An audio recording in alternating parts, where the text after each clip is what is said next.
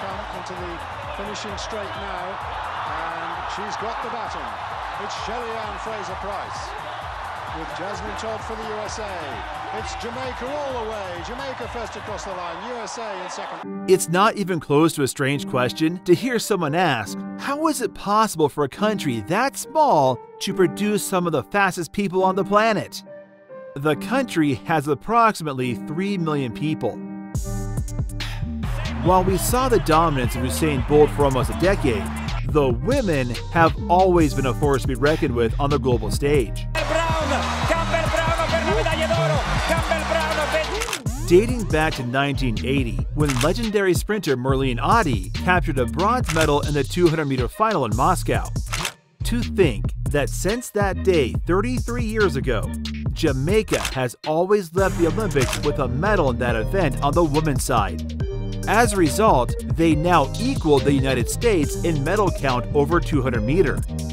With just those facts, it isn't hard to tell Jamaica is dominating. And look at this, Foster Hilton is coming through. Foster Hilton and Lope Sleep.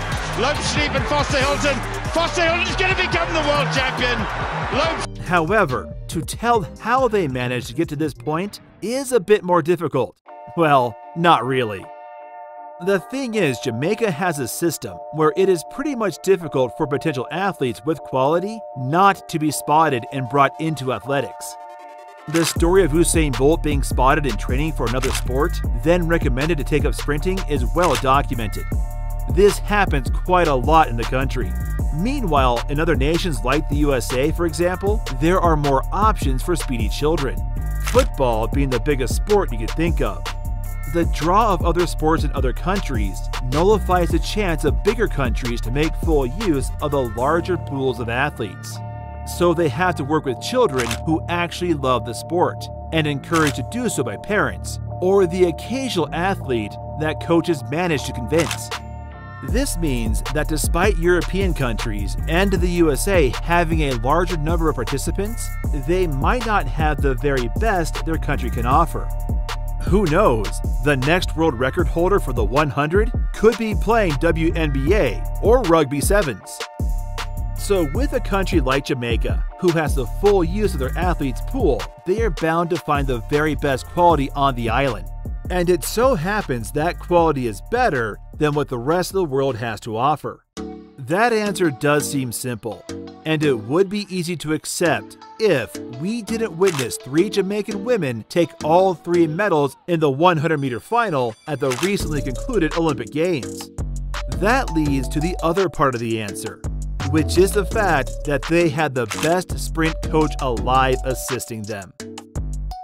Selly-Ann, Sharika, and Elaine all have one thing in common apart from winning medals in the 100 meter, and that is the fact that they trained at the MVP Track Club, which is built on Francis's philosophy.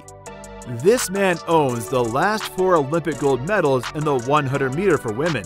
Keep in mind, he is the only coach to do so, and that record might improve if Elaine shows up in Paris in 3 years' time. It is safe to say most of the dominance comes from that camp. His coaching principles mirrors that of Bud Winter, the greatest sprint coach of all time, a man who produced multiple world record holders in all individual sprint events, the likes of Lee Evans, Tommy Smith, and Ronnie Smith. With the culture aiding coaches to have the highest quality of athletes the country can offer, added with a system that has proven ageless and created champions, it will take some incredible work taking these Jamaican women off the podium anytime soon.